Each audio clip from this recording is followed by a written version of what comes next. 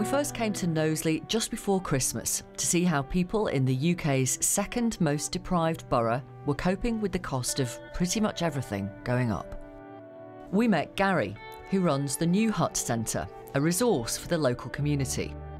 I'm angry because I want to live in a country where we do look after one another. Right now, our community is coming together because it's facing some of the most dire situations it could ever face. We met Linda, a pensioner struggling to make ends meet. 2 meals a day. If I'm really hungry, I'll eat 3. It gets tough. I don't get upset. I used to. I used to get upset. And then I said, well, what's the use of crying? And Steph, a single working mum with 2 young kids. You just think to yourself, like, how is this going to get better? Sometimes I think, you know, well, I'll get rid of my car. And then I think, well, that's me lifeline. It's a sunny Tuesday in February.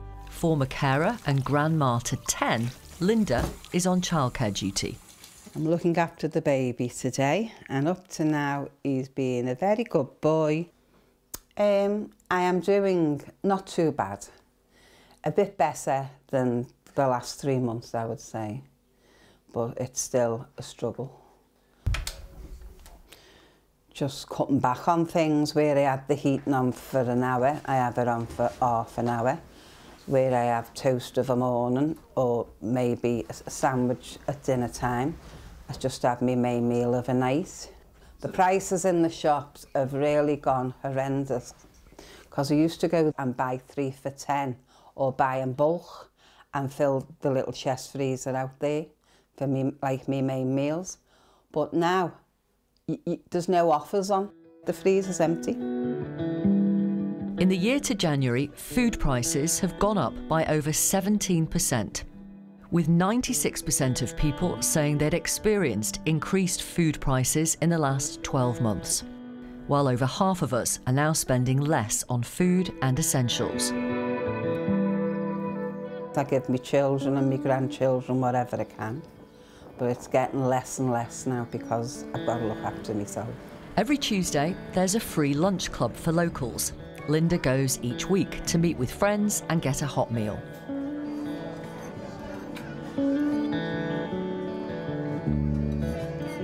you like that one?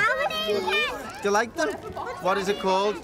It's half term this week, so the centre's finding ways to entertain and feed local kids. I'm a teacher and my husband's a mortgage advisor. We obviously both have decent jobs, but you're still a lot shorter than we usually have been because bills are going up, shopping's going up, shopping is double. I find about 2 weeks after I've been paid, I have nothing left. The social supermarket in the centre provides everyday staples at discounted prices, and it's in constant need of restocking. So in terms of number of users, just using January as an example, January last year, so January 2022, we had just shy of 600, so 595 users of the social supermarket. That's doubled. So January's figures for this year show that we've had over 1,200 people. If I take this week as an example of how busy we've been, we've organised activities with the emphasis being on ensuring that people have access to food. But those people are coming in bigger and greater numbers now than they ever have before. And they'll be from working families. The people that are coming here are the types of people that haven't ordinarily needed support before. In 2021, the government launched a £500 million scheme across all 4 nations to provide support to those most in need. In England, it's called the Household Support Fund. It's administered through local authorities every 6 months and is a big part of how the centre is funded. So the Household Support Fund grant that we receive from the local authority amounts in the last 5 months of this 6-month period to £60,000. And £60,000 is a significant amount of money, but it certainly doesn't stretch to meet the need and demand of support that's required in our community. For example, our costs as an organisation have gone up in the same way they have at home. Our costs to buy the food and the resources have gone up in the same way they have at home. The concern now is how will that be sustainable moving forward? The government say the funding is guaranteed for another year from April, but for organisations on the ground, they're still waiting to hear if they'll qualify, which could impact on services. We're in February, where we've not heard anything about what will happen after the end of March. How can we plan? There would be none of the fuel bank support to people. There would be a massively reduced offer in terms of our social supermarket, which is currently open 5 days a week. I'm pretty sure that it's not sustainable without some of that funding. And more importantly, it would mean the people that we support miss out, they lose out.